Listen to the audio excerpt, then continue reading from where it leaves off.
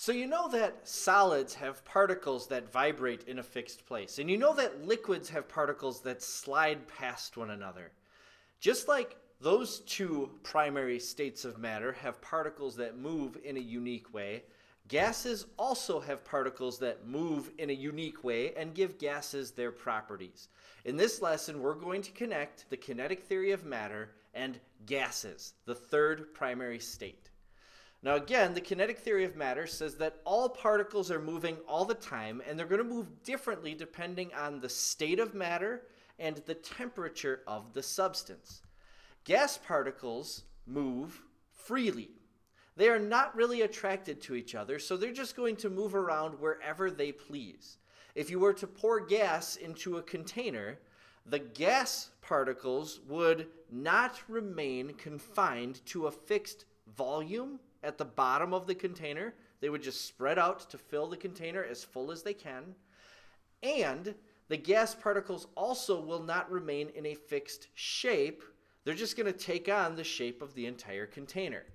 So gases don't have a fixed volume or a fixed shape. They will spread out to fill whatever area they are in. A good example of this occurs when you're cooking at home and the substances that you are cooking release gases into the air. Those gases that they release aren't confined to the area right above the stove.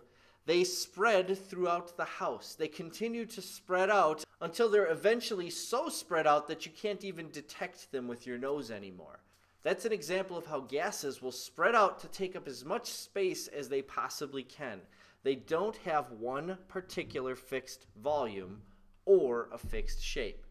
Some examples of gases would be things like steam, which is a very common gas made from heating up liquid water past its boiling point. Chlorine is an element that makes a gas at room temperature. Chlorine is a yellow gas that is extremely toxic to breathe in. And then finally, if you've ever seen a power plant smokestack seemingly releasing a huge amount of gas into the atmosphere, that gas consists of two different parts. The part that you see is water vapor that just hasn't had a chance to spread out into the air yet, so you can still see it as a cloud. And the part that you don't see is carbon dioxide gas. What characterizes these substances as gases is that they have particles that have so much energy that they are no longer attracted to each other, so the particles just move around freely. If you heat up most liquid substances to a high temperature, one of two things will happen.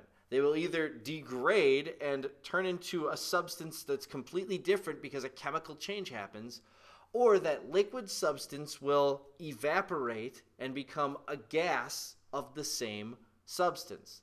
That's what's happening in the case of steam. The water is heated up so much that it's still water, but it's water in its gaseous state, and that is steam.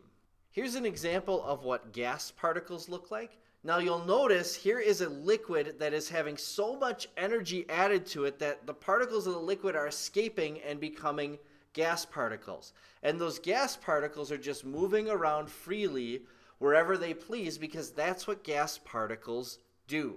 When I show you a gas in this class, I'm usually going to represent it like this.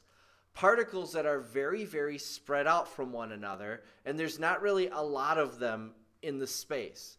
This is oxygen gas, which is made up of two oxygen atoms bonded together. This is the gas that God has designed your body so that you need to breathe this in for your body to be able to make energy and survive. So, again, the kinetic theory of matter states that all particles are moving all the time.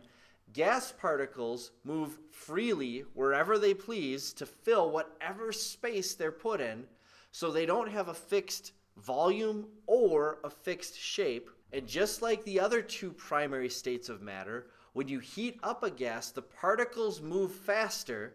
They're still moving freely because that's what gases do, but the particles are just moving much more quickly than when they were cool.